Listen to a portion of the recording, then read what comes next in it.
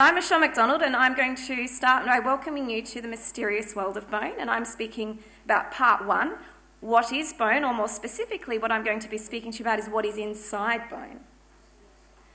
So this is a 3D image of a femur, which is the long bone that's at the top part of your leg. And when we look more closely at the distal part of the femur, so this is the part here at the top of your knee joint, and when we cut into this tissue that we've scanned with a CT scan and look inside the tissue, we start to see the structures that exist inside bone, which is something that Mike will be speaking to shortly. And what I'm going to talk to you about is what's actually inside the black empty space. This is not an inert tissue, it's not doing nothing, it's actually doing an awful lot, and that's because there's a lot of cells that live inside this tissue, and I'm going to talk to you about that and show you what we're learning about these cells. So that is in this area here. You can see this arrow down the bottom here in this red box. We look at this bone surface here and we're starting to learning a lot more about the cells that live in this black space here. So this is a schematic to demonstrate to you that surface of the tissue that I was just talking about. Along the bottom here, shown in blue, is the bone tissue, and what I'm going to show you now is all of the cells that live inside this bone tissue. Firstly, we have the osteocytes, and osteocytes are cells that are embedded inside the bone matrix, and they sit inside this bone matrix and control how the tissue or how bone responds to load, which is something that Mike will speak to more shortly. We also have these surfaces on the bone that are undergoing remodeling. And remodeling means the tissue is being turned over or it's being replaced, because our bone tissue needs to maintain its strength, and in order to do that, if there's any damage to that bone, we need to repair it and we need to turn it over. And this has taken place by osteoclasts, and these are bone resorbing cells. These cells resorb or eat away at our bone tissue when they've been given signals that they need to turn over the tissue. And then following on from this, we have osteoblasts that lay down new bone tissue that are shown here in purple. So these cells are coupled together, and this is an organised process to make sure we maintain our skeletal mass and integrity. Now, this is only occurring on about 20% of our bone surfaces at any one time. The rest of our surfaces are sitting in a quiescent state, and they're lined by these bone lining cells. The bone marrow space inside the bone is an incredibly vascular space. There's lots of blood vessels in here, and this is important, obviously, to deliver nutrients and oxygen to our bone cells.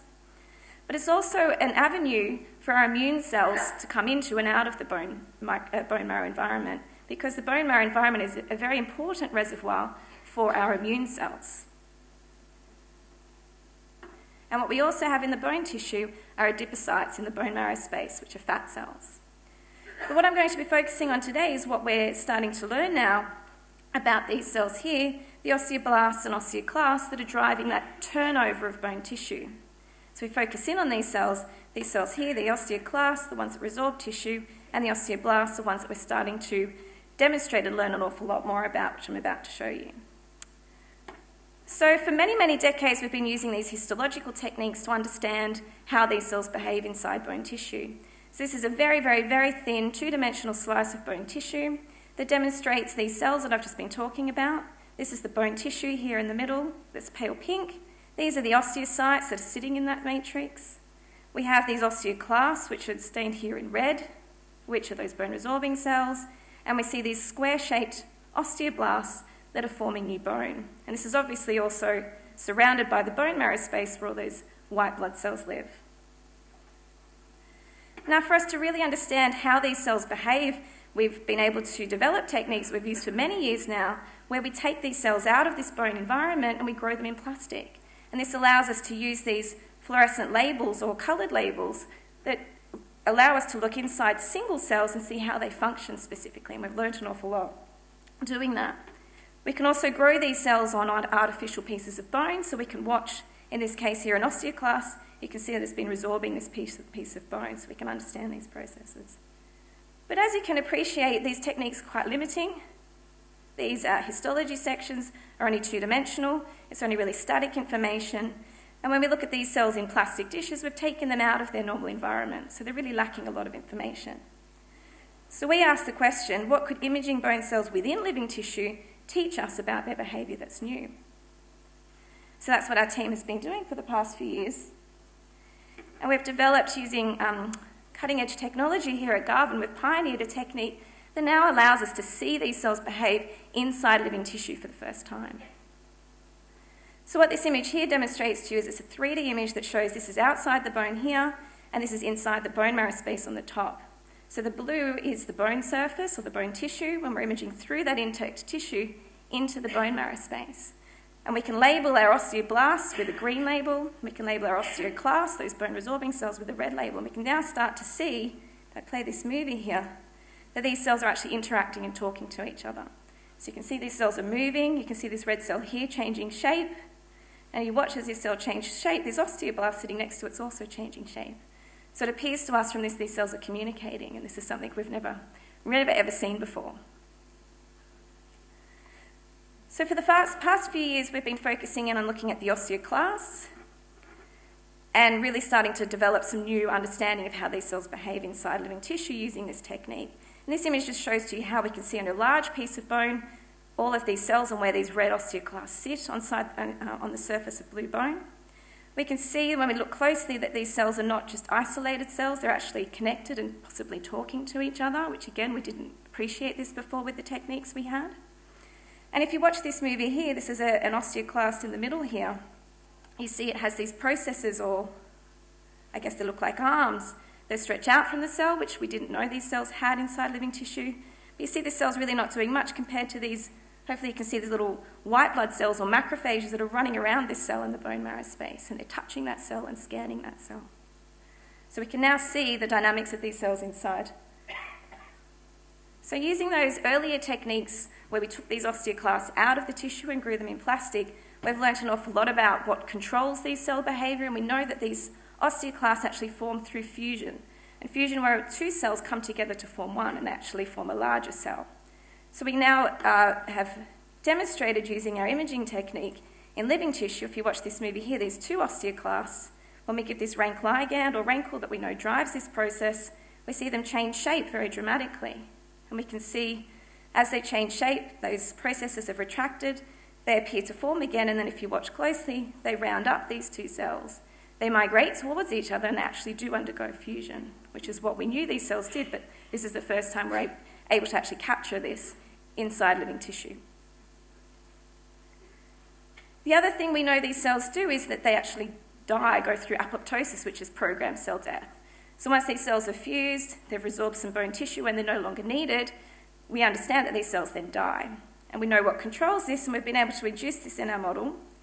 And if you watch this cell here, in this white box at the bottom, again, this long, big osteoclast with those processes, you see that we've induced apoptosis and it's really starting to change shape now. There's lots of those macrophages running around, but you see it really changing shape now.